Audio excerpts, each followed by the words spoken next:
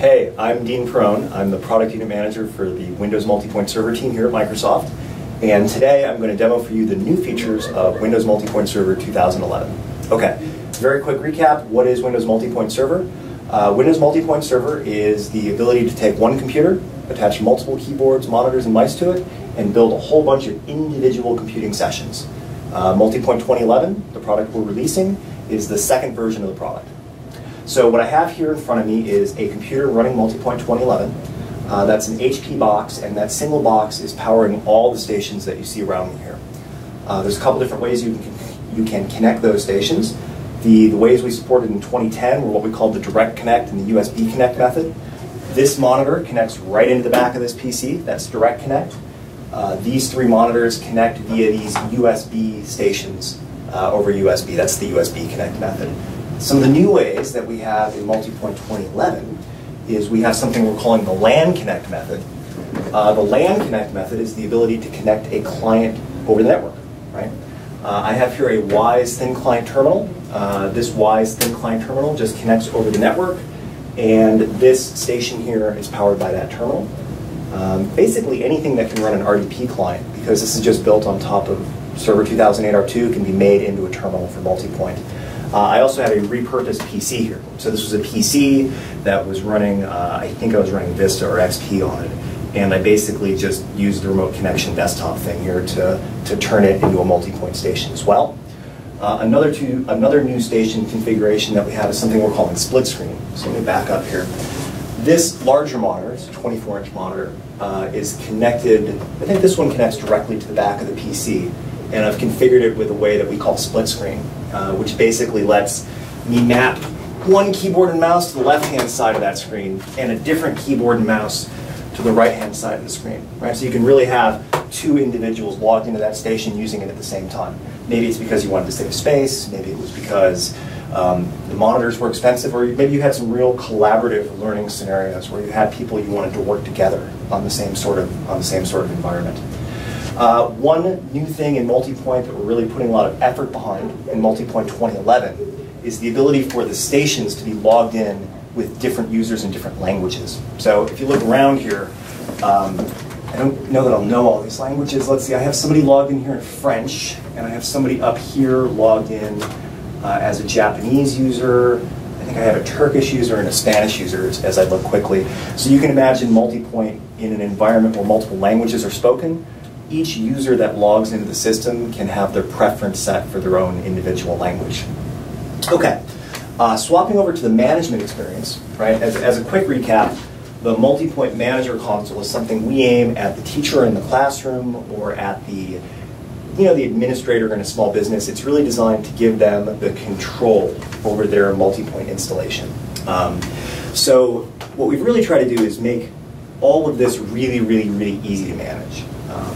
You can add a user with 2 clicks. That's similar to what you see in a lot of other solution-type products from Microsoft. Some of the new things that we have in MultiPoint 2011 are what we call the orchestration tab. And what the orchestration or the desktops tab in the console lets you do is it's really aimed at letting the teacher or the business owner have an interactive experience around controlling what's happening at these nodes. So, for example, I can zoom in here and I can see a thumbnail of what's going on at the particular station.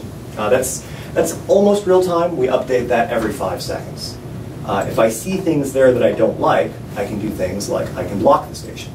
And if I block the station, it essentially renders the keyboard and the mouse inputs irrelevant for that particular station. That's something that I can do not only at one station, so let me unblock that station, but it's also something that I can do across all the stations. So I have a button here that says block all stations, and now, as you look around me, all of these stations have basically been blocked and aren't useful. All right, the other interesting thing that I'll show here is project. What project does is project essentially takes the contents of one station and it can project it across all the other stations. You can do a project one-to-one, but the interesting scenario I like is the project one-to-many. So let me take, for example, this paint session that Ricardo is doing over there, and let me project that station to all the other stations in the classroom. So I'll select that. And what you'll see here is that all of the other stations are going to swap over, and they'll all be picking up what's happening at this station. And so if I go and I highlight a color here and I start drawing, what you'll see is all that starts to kind of pick up on all the other stations, right? Demoing, using one example to educate others in the classroom, that's sort of how we see that being used. There's a whole bunch more functionality available in this tab that I'm not going to have time to demo today, but I can open and close applications remotely. I can limit web access at a station or at all the stations to prevent people from going to websites that maybe the administrator or the teacher doesn't want to allow. The last thing I want to show as a new feature of 2011 is something we're calling multi-server management. In a classroom, and I'll talk as I do this here, in a classroom you're going to have not just 5 or 6 stations like I have here, you're probably going to have 20. And you don't want to have to buy really expensive server class hardware to support all those stations. So we sort of recognize that people are going to want to configure one PC with like 5 or 6 stations running off of it, and then have that sort of as clusters in different points in the lab or the library. So what you can do with MultiPoint is you can add more than one MultiPoint computer into the management console here.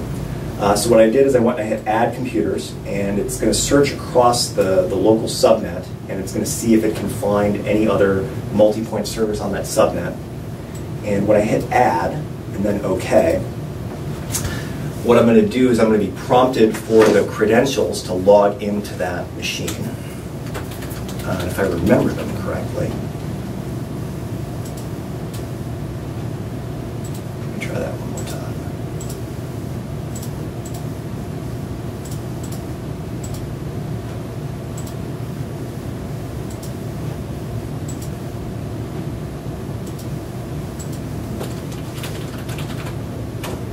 There we go.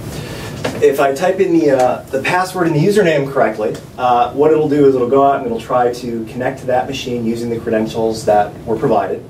And then using those credentials, it'll bring all the information from that other MultiPoint machine into this MultiPoint machine. Now, we have 2 versions of MultiPoint, Standard and Premium. One is domain joinable, one is not. Premium is the one that you can join a domain. If I had these on a domain, and my domain credentials had the right permissions to go and manage that other machine, I wouldn't have even been prompted there to enter it in. But what will happen now is if I go to the Stations tab, I see all the stations across both systems. And if I go to the Users tab, I see all the users across both systems. And on the Desktops tab, if you zoom in here, you'll notice that a number of these stations here are ones that are running on a parallel installation over in the other room. Okay, so that's it for MultiPoint 2011. Big new things from my perspective: the ability to connect in clients over the LAN, the ability to string together multiple installations. There's just a whole bunch of new stuff in the new version, and I would encourage you to go and check it out.